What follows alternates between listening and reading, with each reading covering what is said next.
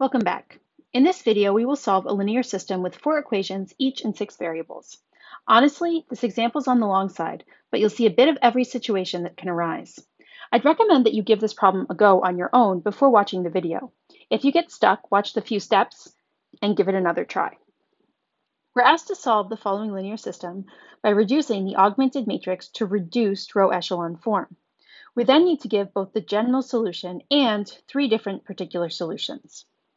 We know by now that the first thing to do when solving a linear system is to write down its augmented matrix. So let's get started. We start with equation 1, and we write down the coefficients and the constant. 1, 3, minus 2, 0, 2, 0, and 0. From the second equation, I have 2, 6, minus 5, minus 2, 4, minus 3, and minus 1. From the third equation, I have 0, 0, 5, 10, 0, 15, and 5. And finally, in the last equation, I have 2, 6, 0, 8, 4, 18, and 6. Okay, so we have the augmented matrix. We separate the coefficients from the constants, and we start to look at the situation. Luckily, I picked a first equation whose coefficient of x1 was a 1, so we know we can use this coefficient straight away to clear below. In particular, I'm going to want to clear out this 2 and this 2. So I'll use the elementary row operations. Row 2 minus twice row 1 is going to become the new row 2, and row 4 minus also twice row 1 will become the new row 4. Okay, so let's do it. The first row will stay exactly the same. I have 1, 3, minus 2, 0, 2, 0, 0. Then this row, I do 2 minus 2, which is 0. 6 minus 6, also 0. 5 minus minus 4 is minus 1. Minus 2, 4 minus 4 is 0. Minus 3 minus 0 is minus 3. And finally, minus 1 minus 0 is still minus 1. The third row stays the same, 0, 0, 5, 10, 0, 15, and 5.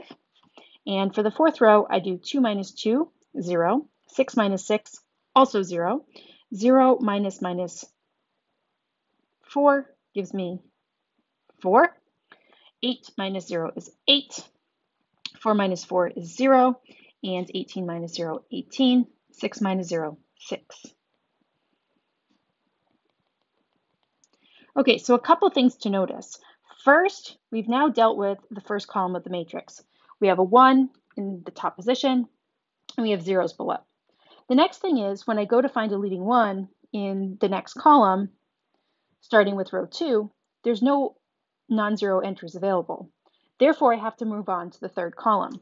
Here, I find this minus 1, which I know I can make into a 1 just by scaling the row. So we'll do that. We're going to do row 2, multiply it by minus 1, becomes the new row 2. So here, the first row stays the same. 1, 3, minus 2, 0, 2, 0, 0. The second row I have to scale, 0, 0, 1, 2, 0, 3, and 1. And the rest of the matrix stays the same. 0, 0, 5, 10, 0, 15, 5, and 0, 0, 4, 8, 0, 18, and 6.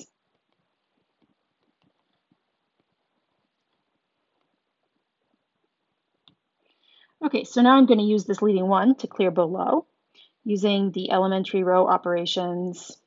I forgot a tilde. Using the elementary row operations, I'll do row 3 minus 5 row 2 will be the new row 3. And to clear out the 4, I do row 4 minus 4 row 2 will be the new row 4. Okay, so what does this give me? Well, again, I know that the first 2 rows will stay the same this time. 1, 3 minus 2, 0, 2, 0, 0. And then 0, 0, 1, 2, 0, 3, 1. Now we have to pay attention for the third row.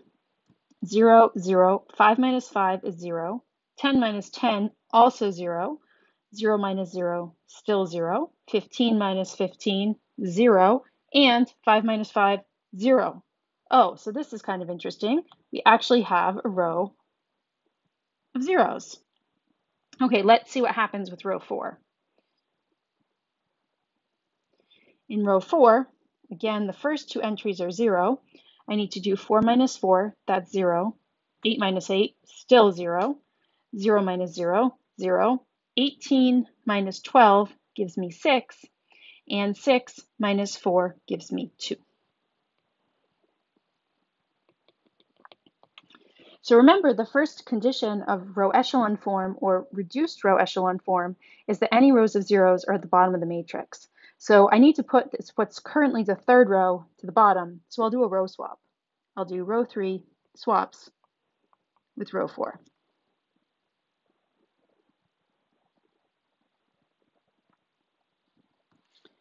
The first two rows stay the same. 1, 3, minus 2, 0, 2, 0, 0, 0, 0, 1, 2, 0, 3, 1. And now I swap. 0, 0, 0, 0, one more 0, 6 and 2, and finally 0, 0, 0, 0, 0, 0, 0. Good.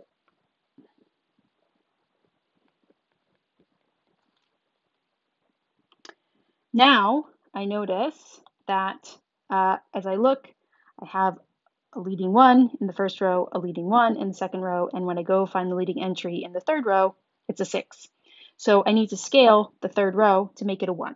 So we'll do 1/6 of row 3 becomes the new row 3.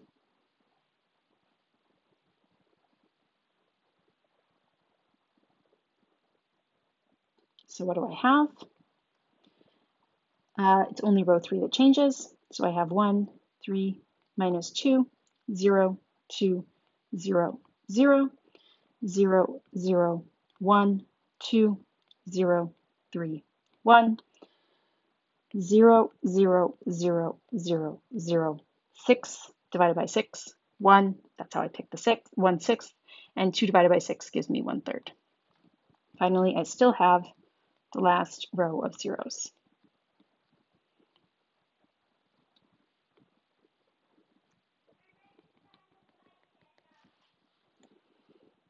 Now that I have a leading 1 in this position, we see that we're in echelon form, in row echelon form.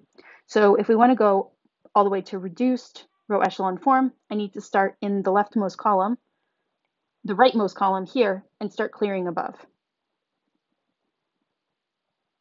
So let's do that. There's only, above that 1 is only the 3, so I only have to modify row 2. So I'll take row 2 minus 3 times row 3 is going to be the new row 2.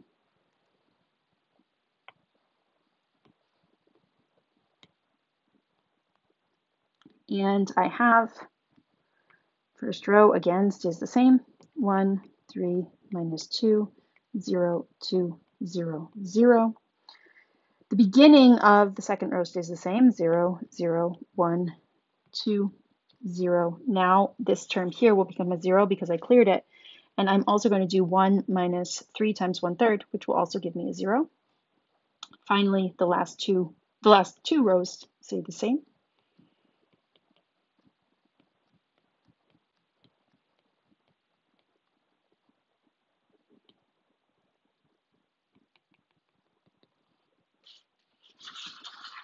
Okay, moving on. I need to use this leading entry here to clear above. So I need to use the elementary row operation. Row 1 plus twice row 2 is going to be the new row 1. Here I have 1, 3, 0. Now let's see, I have to multiply by 2, so I'll get a 4 in this position. The 2 stays, the 0 stays, and the 0 stays. Everything else is the same. 0, 0, 1, 2, 0, 0, 0, 0, 0, 0, 0, 0, 1, 1/3, and the final row of zeros at the bottom. Whew, I think we did it. So let's just make sure. We have, in the first row, we have a leading 1. In the second row, we have a leading 1. In the third row, we have a leading 1. In the fourth row, there's no leading entries. It's all zeros. We can see that the system is consistent because we don't have the configuration that 0 is equal to not 0. We have, if we look below any of the leading ones, we have all zeros. If we look above any of the leading ones, we have all zeros. So we're definitely in reduced row echelon form at this point. So we're ready to start looking for the solution.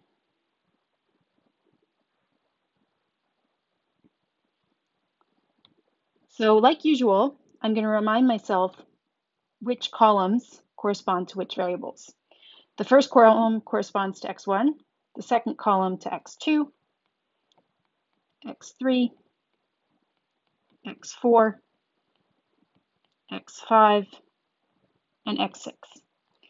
I can see that columns that correspond to x2, x4, and x5 do not have leading entries. What this means is I'm going to get 3 different free variables.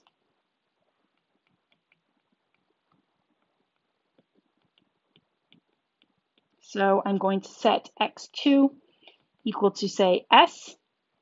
I'll set x4 equal to t, and x5, let's say L. So here S, T, and L are all going to be parameters varying over all real numbers. I can also look at what happens with the leading variables.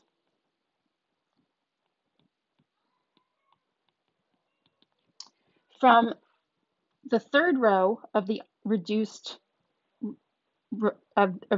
matrix, I can see that x6 is always going to be equal to 1/2. From the second row, I can see that x3 plus twice x4 is equal to 0. And from the first row of the matrix, I can see that x1 plus 3 times x2 plus 4 times x4 plus 2 times x5 is going to equal 0. So what I'm going to do now is I'm just going to take these equations and I'm going to organize. So the first thing is that I can always say that x1 is going to be equal to minus 3x2 minus 4x4 minus 2x5. But then we remember that each of these variables is actually designated by a parameter now. So I'll rewrite this as minus 3s minus 4t minus 2l. For x2, we know that that is the parameter s. x3 is equal to minus 2x4, which is the same thing as minus 2t. x4 is equal to t. x5 is equal to L. And finally, x6, remember we have to look up, was actually always equal to, I wrote 1/2 there. I knew I was going to make a typo at some point. How far up is it? Okay, so I have a mistake here, so let's fix it. This 1/2 here should actually be a 1/3. So let's fix that. So the 1/2 is supposed to be 1/3.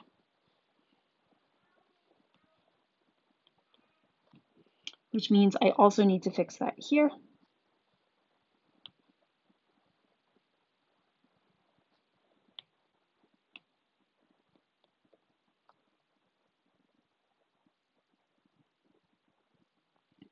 Okay, and so now I have to remember that the x6 is actually equal to 1/3.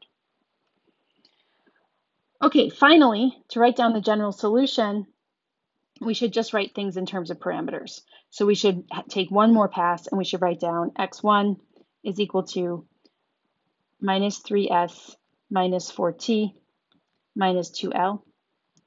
x2 is equal to s. x3 is equal to minus 2t. x4 is equal to t. x5 is equal to L, and x6 is equal to 1/3. Don't forget, we have to specify that S, T, and L are real number parameters, and we're done. We have a parametric solution to the linear system. We're not quite done with the problem because we were still asked to write down 3 different particular solutions. So let's try to write down some particular solutions. Oh, and we'll label this as the general solution. For a particular solution, we need to pick values for S, T, and L. The easiest choice, of course, is to take S equal to T equal to L equal to 0, which would give the solution 0, 0, 0, 0, 0, and 1/3. Another good choice for S, T, and L would be to just take one of the variables like L to be equal to 1. So we'll still take S equal T equals 0, but this time we'll take L to be equal to 1. So let's do that. When we do that, I have, L equal to 1, I said. When I do that, we get that the x1 term is going to be 0 minus 2, which is minus 2. Then we have 0, 0, 0, 1, and 1/3. Okay, for the final one, let's take S equal to 7, T equal to pi, L equal to E. No, let's not. I'll let you find a third particular solution yourselves.